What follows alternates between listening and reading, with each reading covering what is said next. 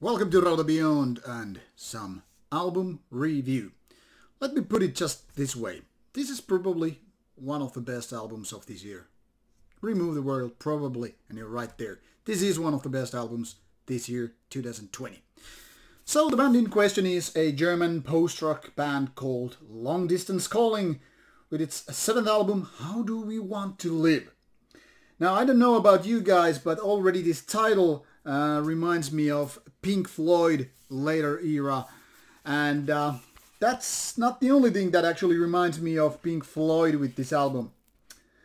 This one is a beautiful looking book digipack release. I don't know if it's called digibook, digipack or whatever, but here it is.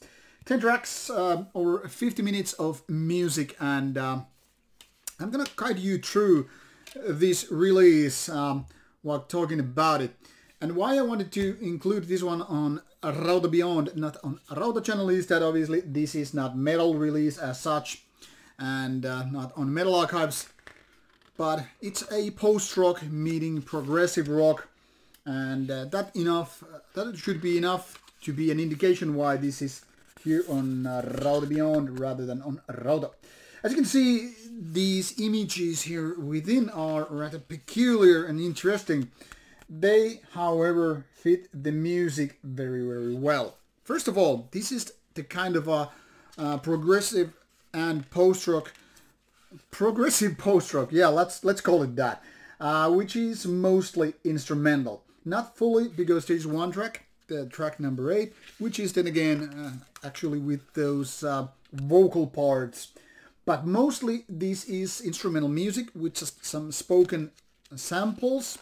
And the rest is all about riffs, melodies, drum work, bass doing its own pounding sound, some synthesizers and all that. And some parts, my friends, are a lot like late Pink Floyd. Think of the Division Bell and albums of that era, maybe Dark Side of the Moon. I don't know where to put it exactly, because this is not a Pink Floyd copycat. There's just so many parts which could be exactly that era. And to be honest, this is a big compliment. I mean, I'm not the only one to say Pink Floyd is one of the best bands in the world, and I'm more a fan of the so-called AOTY material rather than their early kind of a hippie progressive rock or whatever you gonna call it. Anyway, beautiful package with even more beautiful music. And this goes for the package. Obviously, the music that matters the most. So in case you just don't happen to like physical format, go for the digital ones. But here's the website where you can just see the basic stuff, start listening to the music on YouTube or whatever. And what could I tell about this album beyond saying it's great and it's beautiful, it's melodic, it's catchy, it's soothing, it's mind-blowing, it's of great production, it's just fantastic. Well, first of all, this album creates quite strong kind of a fiction, science fiction that is, feeling in head, but also more leaning on the word science. This feels like this is one of those instrumental Pink Floyd tracks where you start pondering things of life, death, the meaning of it all, space, where we come from, how we want to live, and where are we going with this, all that stuff. What happens when we die? All this big stuff. Look at the cosmos. This is all about like a soundtrack to these kind of ponderings. And because of these very, very soothing elements, this is very, very enjoyable album, like tuning down your pulse, just, you know, leaning back and just enjoying the wonderful work done by guitars, drums, bass and all that stuff.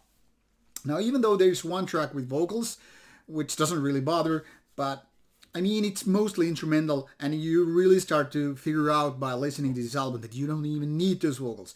Now, when they finally come into play, they're not so much bother, but more like a, hey, you could actually approach this music with these kind of ways too.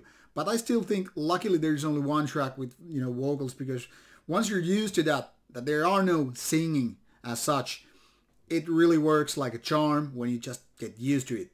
So that is one big difference versus Pink Floyd, for instance. Then again, lots of post-rock bands go with this kind of feeling, you know, creating this feeling that you don't really need vocal parts. You don't need singing at all. You just go for the climax, slowly building the song, you know, adding a little bit of layers each and every time and creating wonderful lengthy tracks.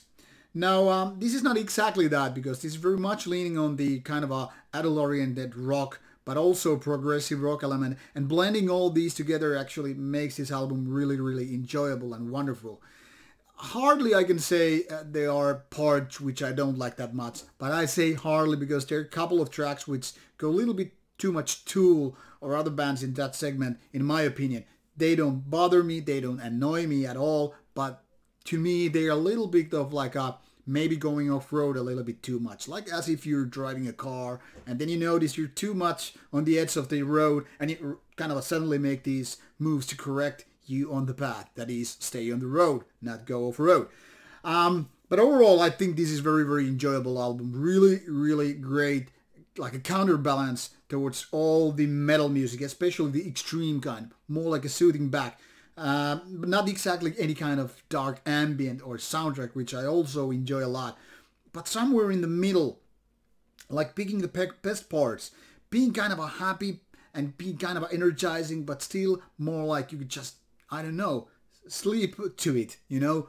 Just put it on and take a nice position and maybe enjoy some glass of red wine, glass of Scotch whiskey. I don't know, places where smoking pot is legal, maybe do that. Anyway, substance or no, maybe a cup of coffee or good tea would do. This is very, very enjoyable an album, and I think this is definitely worth checking out, even though you don't necessarily listen to post-rock in general, you know.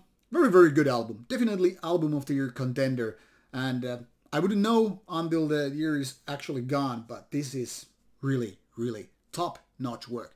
Thank you guys in Germany. Thank you Long Distance Calling. Great album. Thank you for checking out the review. Take care. Bye-bye.